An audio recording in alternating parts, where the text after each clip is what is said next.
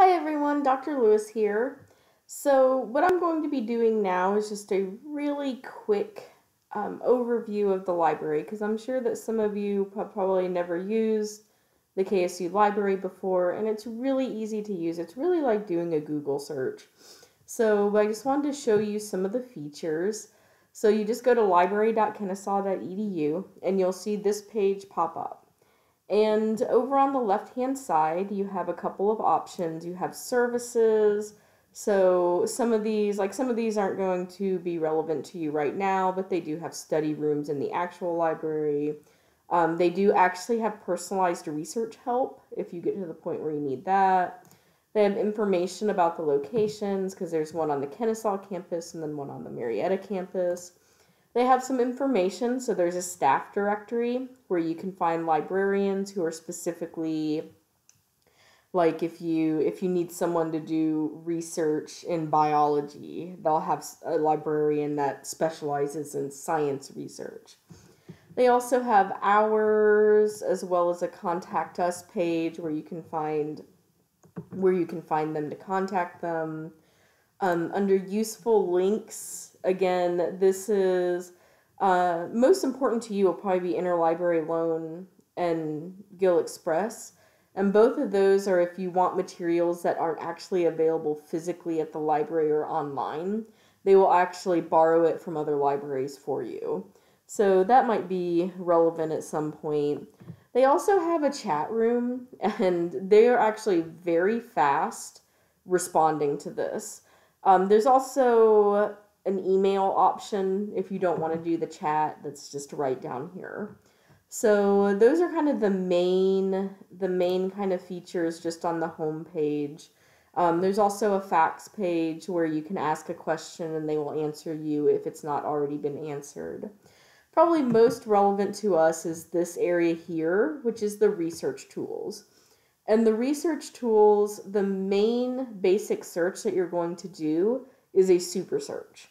So that does a very broad review of everything you can possibly find related to our library. So you have what says here, books, articles, ebooks, videos.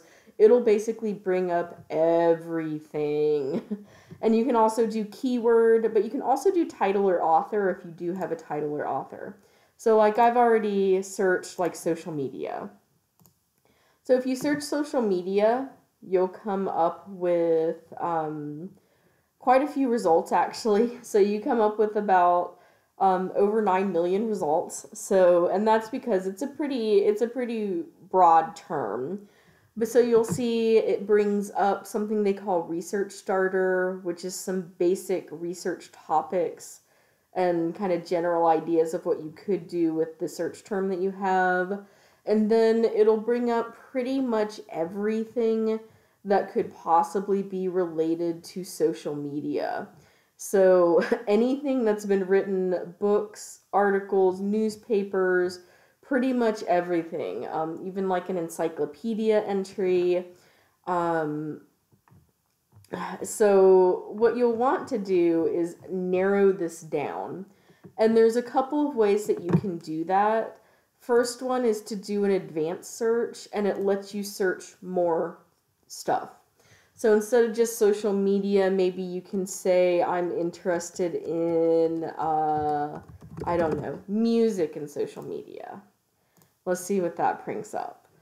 So, and that'll very much limit what you've come up with. So we already went down by about 8 million. And you'll get more subjects that are related more to what you're interested in. So if you are doing music, they have like social media for musicians. There's another one, social media for music education. So it'll bring the more specific your search terms, the better. There are other ways to limit though. So you want to look at this left-hand side, and here you'll see limit to. If you do not have a lot of time, you want to limit it to full text. So if you don't limit it to full text, you will get options that they do not have immediate access to. And it's possible for them, again, as I said at the beginning, to borrow from other libraries. But if you have an assignment that's due in less than a week, you don't want to do that. So, like, possibly for our final project, you might think about doing this, but for now, you can always limit to full text. If you want to get that peer-reviewed source, then you can choose this middle option here, and that will limit what you get to mostly peer-reviewed sources. So that is a good way to let the library do work for you. And you see doing that already dropped us down by another 500,000. So, or a little bit over that actually. And you'll get mostly topics now that are journal articles that have been peer-reviewed. So you can also do the publication date, because right now it is bringing up everything from the very first date that they have anything related to social media and music to 2017. So somehow we have an 1876 publication of some sort that they have in the library. I actually kind of want to see what that is. But you can always narrow it down because you might not be interested in topics that were from the 1800s. So you can always narrow this down to, like, let's say I'm really just interested in the last, like, about 10 years, more like 12, but the last decade or so. And that cuts you down again. So you might want to limit exactly how long what your date range is. There's also, like, if you just want academic journals, you can click on that. And you will mostly want to focus on academic journals, maybe magazines. You can also, there's lots of options. So there's subject matter, like maybe I'm just interested in culture, maybe I'm interested in education. So you can narrow it there. If you know publishers, you can do that. They also have even more specific subject matters. Language, you will get text sources that are in completely different languages.